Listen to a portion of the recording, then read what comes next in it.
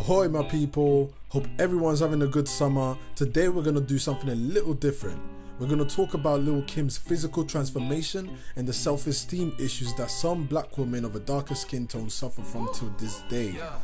It's a more serious topic, and I hope I don't offend anyone in the making of this video, but it's all coming from a good place because I love my black women and this is just bringing awareness to the issue. So without any further ado, let's get it. Lil Kim the queen bee, so you best take heed. Shall I proceed? Yes, indeed.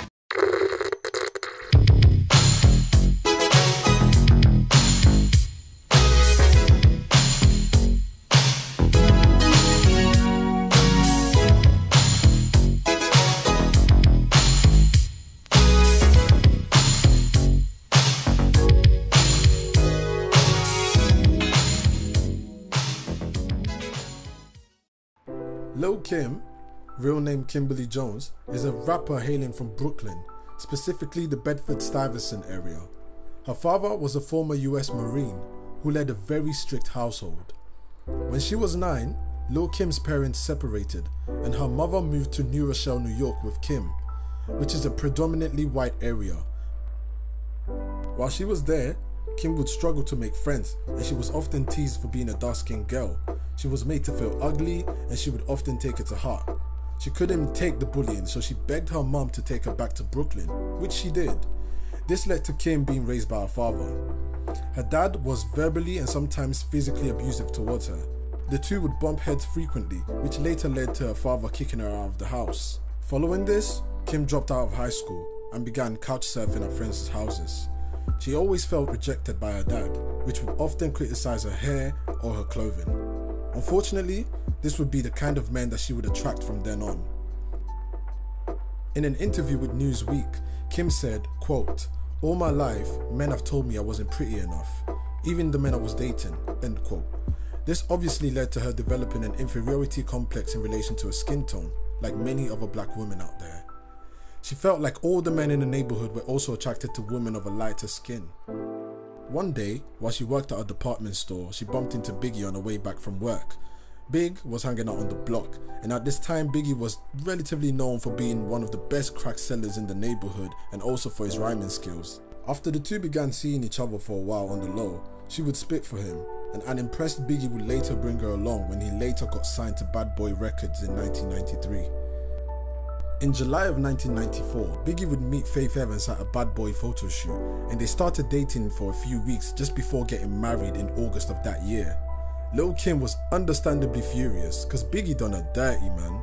Like, she's been there for him before he was famous, and here comes this little light-skinned chick and he just marries her within a few weeks of knowing her. What? That's nuts. Even after that, Lil Kim remained his faithful mistress and the two continued to sleep with each other behind Faith's back.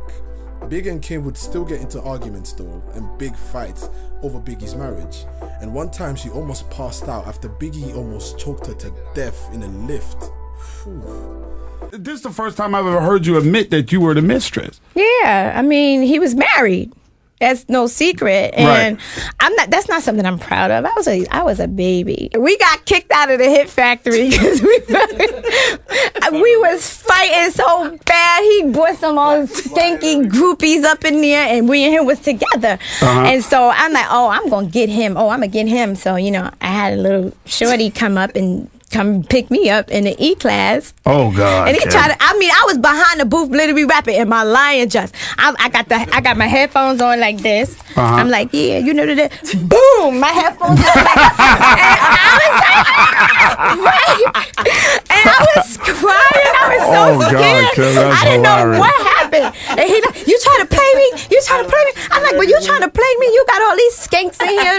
Wow! And we started fighting, and we tore the plaques off the wall and everything. And he choked me out in the elevator, so I passed out. And look. And you were still loving this man after all of this. I don't know why. But I tell you sometimes, if he wasn't dead, I kill him. But I love him. That's my baby. Another incident occurred when Lil Kim was to record a verse for Usher's song, Just Like Me, in which Kim came at the studio pissed off because he just found out that Biggie has slept with his sister. Fam.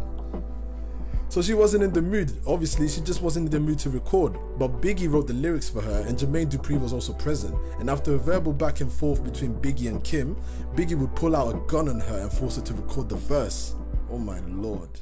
So that studio session was this song called Just Like Me with Usher, right? So what he did was he wrote the rap for Lil Kim. And Lil Kim, at this particular point in time, this was the time when I'm thinking he f***ed Kim's sister, right? Okay, this is in the music, though. Okay, in the music, okay. This is in the music, and she found out about it.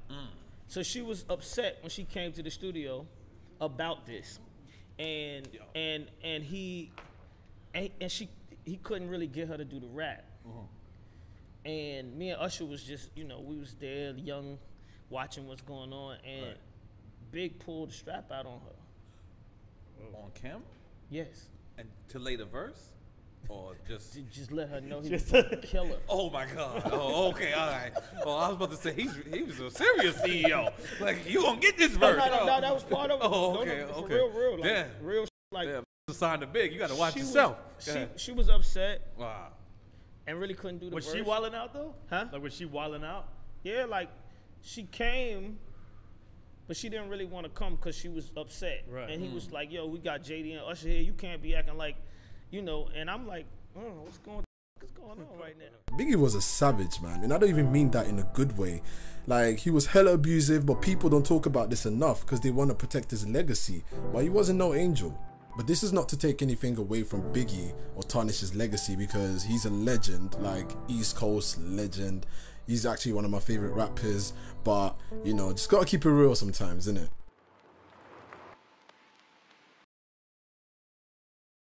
I don't understand why any woman would want to stay with someone that treats them that way, but my guess is she felt like she owed Biggie her life because he took her out of the streets and basically shaped her career. After a few concerts and tours, the money would start rolling in and Kim would begin altering her appearance. She began wearing blue eye contacts and blonde wigs, later on even getting work done on her nose. At some point in 1996, Lil Kim even terminated the pregnancy when she discovered she was pregnant by Big. She told the source, quote, "I already knew the kind of relationship me and Biggie had, and I knew that having a child was something that couldn't take place," end quote. Sometime after that, Faith would eventually find out about Biggie and Kim's relationship and the various other women that Biggie was cheating with, and eventually they separated. The tension between Biggie and Faith was at an all-time high.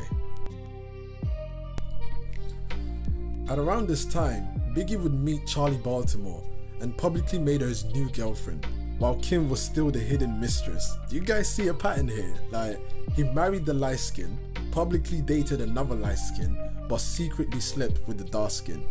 It was all about image at the end of the day. I feel like Kim was probably the right choice for Biggie, but at around that time a light-skinned woman probably looked better in his arm. Another crazy thing was that Biggie asked Faith to play the role of his significant other in the video of Get Money, which depicts Biggie and his girlfriend or wife having an argument and him kicking her out of their mansion. Because of the beef at the time, Faith obviously declined and told him to go F himself. So he got Charlie Baltimore to play as Faith Evans instead, while Kim obviously did her part in the video as she was featured on the song. Fam, this guy had his girlfriend and his mistress in the same video, while the girlfriend portrayed his wife. This whole thing was messy. This was Love and Hip Hop before Love and Hip Hop even existed, real talk.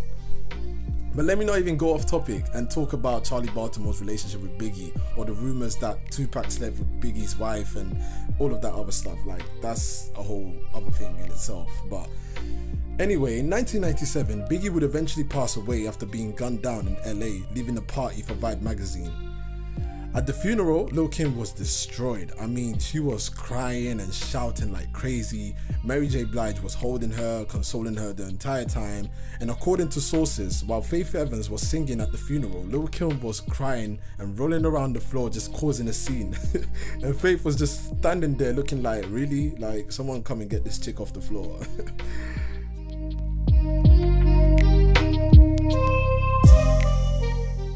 But no, that whole day seemed to be really sad. His closest friend, Lil C's, was finished, and you could see it in his face, man. Members from the group 112 were also crying uncontrollably.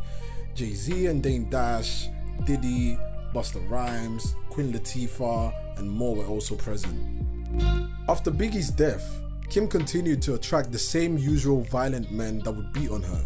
A few years after Biggie's death, she started seeing drug dealer Damian Weld Hardy, who was also abusive towards her, breaking her nose and giving her black eyes, thus forcing Kim to undergo several nose jobs. Fun fact, Damian is the guy that killed Darrell Homo Baum, who is the guy that famously shot 50 Cent 9 times. Damian killed Homo in an unrelated drug deal gone wrong and is currently serving a life sentence. Years after Biggie's death, Lil Kim continues to honor his legacy. She still talks about him in interviews and makes tribute songs. This year, she even attended and performed at Biggie's 50th birthday dinner gala. Her and Faith Evans remain close to Biggie's mum and have since squashed their beef. However, Kim still hasn't squashed the beef with her skin tone. Today, she has done extensive plastic surgery on her whole body and looks about 10 shades lighter than her original skin tone. It's truly sad because she was actually a beautiful woman and I wish she saw what we all saw in her. Kim herself talked about how she felt about her appearance when she was growing up. Quote, "To this day, when someone says I'm cute, I can't see it. I don't see it no matter what anybody says." End quote. Damn, man. And just look at how she looks today, like the drastic change.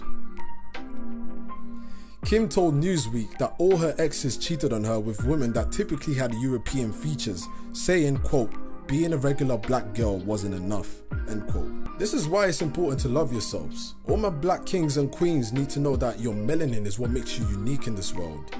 Skin bleaching is a problem that many people in the black community has been dealing with for a long time, and we all know many people, celebrities or not, that did it. In Lil Kim's case, she changed everything down to the shape of her nose and cheekbones, which is just crazy. The worst was when she even criticized Notori Norton's portrayal of her in the movie Notorious, claiming that the actress looked nothing like her and that Christina Milian would have been a better candidate. Like, what? Christina looks nothing like her. The light skin obsession is that deep. Sorry, I love Kim, but this is just ridiculous, isn't it? I think Notori killed her role as Lil Kim. She went in. I'm not trying to hear that. Now you wanna buy me diamonds and Armani suits, Asian Vidagini and Chanel 9 boots, things to make up for all the games. Analyze, Hallmark card, saying I apologize. Anyway, whether we want to admit it or not, deep down, some black people have an obsession with having European features to this day. That's why we go crazy whenever we see a black person with green eyes and blue eyes, because it's unusual and it's something that white people tend to have. Also, look at celebrities like Keisha Cole, Lil Kim, Toni Braxton, Janet Jackson, Halle Berry and Naomi Campbell. Compare their noses 10 years ago and now. I'll wait. What's even worse is that we as a society in general didn't start appreciating our African features such as big lips and big butts until a white woman, Kim Kardashian and her family, popularized the look. A look that black women naturally had all along. Our women been lit all along, we just needed a culture vulture to show us, which is sad, and I hope that Lil Kim and some, keyword some, other black women will learn to love themselves. Love yourselves. Love yourselves. Say it with me. Love yourselves. Come on, man, respect yourself. Anyway, let me know your thoughts in the comments. Don't forget to like and subscribe. It's your boy Drae Synes, over and out.